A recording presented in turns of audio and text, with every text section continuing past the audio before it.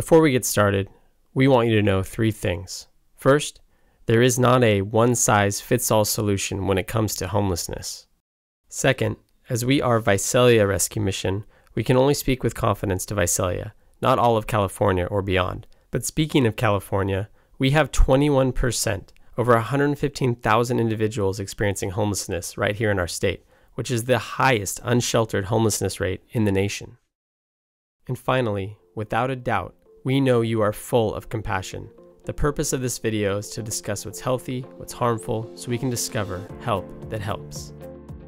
So let's get started. Number 1, it is absolutely crucial to define the word homeless if we are to have any amount of success in providing relief to someone experiencing it. Quick note, we prefer these definitions from Fixing Broken Windows.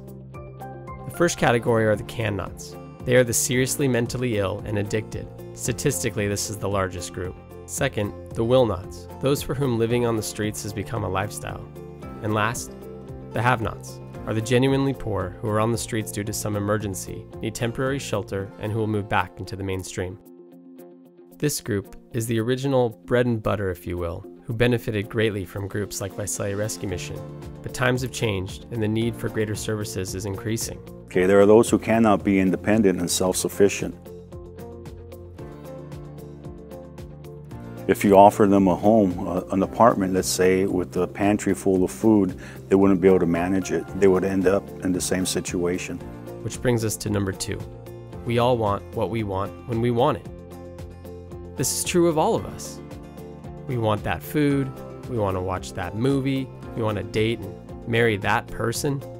So as long as people are people who don't know how to deal with rejection, disappointment, or loneliness, and people continue to respond to life's issues with avoidance and ultimately addiction for many, homelessness will continue to be a problem. Moving on to number 3, and this may be the hardest. If we ever want to see people change and our neighborhoods improve, no more room service. A homeless person really needs help, but they need so much more than just a few dollars or a meal. They need a way to get their whole life back. For can-nots, will-nots, and have-nots, a handout is the last thing they truly need, even though it is the first thing that's wanted. And in general, those in need know exactly how to get you to enable them by giving them the wrong kind of help. You're not helping them, you're enabling them. You're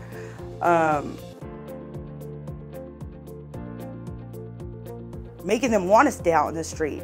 Or like, for instance, that one lady, you know, that's my job. That's my job. Of course, they're going to stay out there. They have a warm bed to sleep in, but yet they're telling you that, hey, I'm hungry, you know, I'm cold at night. Please give me money.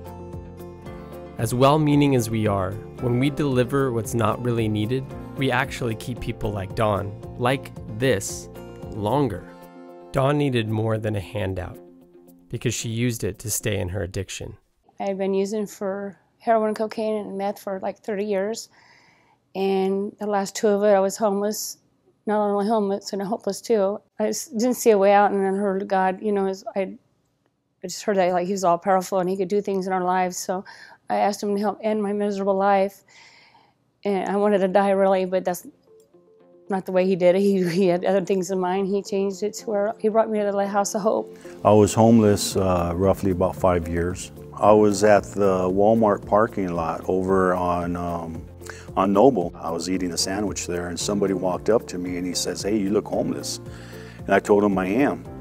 And he says, don't spend your money on a sandwich. I know where you can get a free one.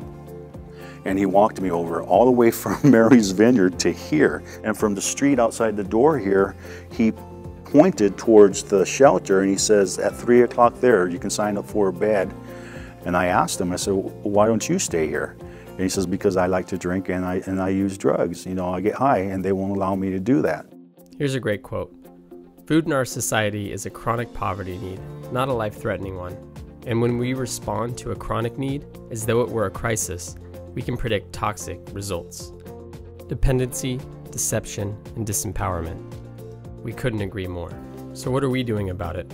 That's a great question. On April 1st of last year, for the first time ever, we stopped serving lunch to the community. We needed to throw a wrench in our own cycle of services, which was stay the night, eat 3 meals, stay the night, eat 3 meals, stay the night, eat 3 meals. You can see where this is going, and it was time for a change. Likewise, on January 1st of this year, we limited the number of nights an overnight guest can stay at our shelters, 30 nights in and 45 nights out. If a guest meets with a case manager on a weekly basis, they can receive up to 90 nights. Case managers help our guests navigate available services to remedy their specific situation. That's 3 months out of the year in emergency shelter. Finally, we extended our Life Change Academy, which is our residential recovery program, from 8 months to 12 months. Our desire is to give our residents the best possible chance for success upon graduation, and 4 extra months provides that for them. Let's wrap up with number 4. Inconvenience can be an incredible catalyst for change. When I was in my addiction, I would hustle, make money off people or whatever I could do to supply my habits, and still stay at a motel room that night because people would just hand me money and go the next day and do it again. I ended up losing my children to CWS. That was the worst day of my life, but the best day of my life because it changed my whole life. So how can we help, you may be asking?